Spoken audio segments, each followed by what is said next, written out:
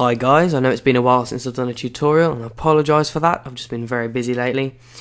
But coming back, I'm going to do a quick Photoshop airbrushing tutorial just for smoothing out skin tones and all that kind of thing. So I'm going to do it with portraits. You can do it with anything else. You can use it with any kind of photography really, any kind of image if you just want to smooth out skin tones or just make things look a little bit better. Also, it's good just for getting rid of little imperfections without having to use the content aware tool. So let's get started. You've got your original layer here, and what you want to do is just duplicate it straight away, and then you want to hide the layer, go back to your original photo, then go to filter, blur and surface blur. Now I've got mine with a radius of 32 and a threshold of 72.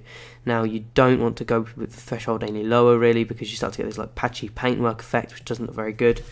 So I'm going to bring that back up to 72 and then just click OK.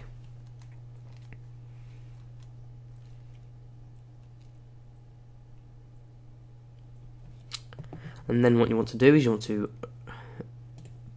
reactivate your layer above, and you want to just zoom in a bit. Then you want to add a layer mask. Now once you've done that, you want to go in your brush tool, make it about 200 in size. Just big enough just to make little corrections. You don't have to make it too big, else you'll be quite inaccurate. So make it big enough to cover large areas of the skin, but not too big that you can just end up messing around and making it look ugly.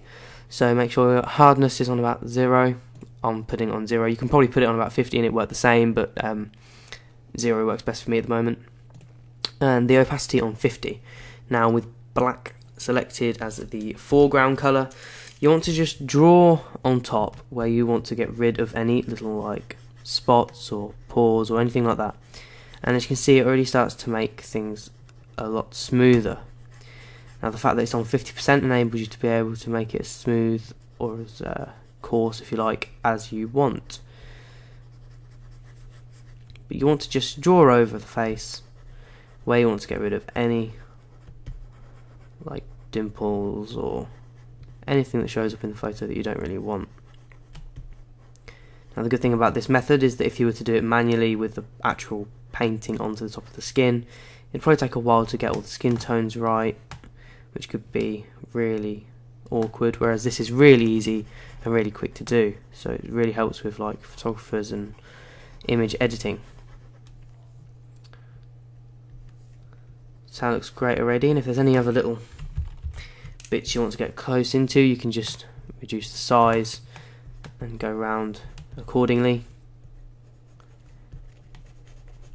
But this method works really well, probably the best method for airbrushing. But what you want to make sure of is that you don't go over the main features like around the nose, the eyes, eyebrows and the lips, otherwise it just looks too fake, because if you go over the eyes they start to blur and it just doesn't look very good.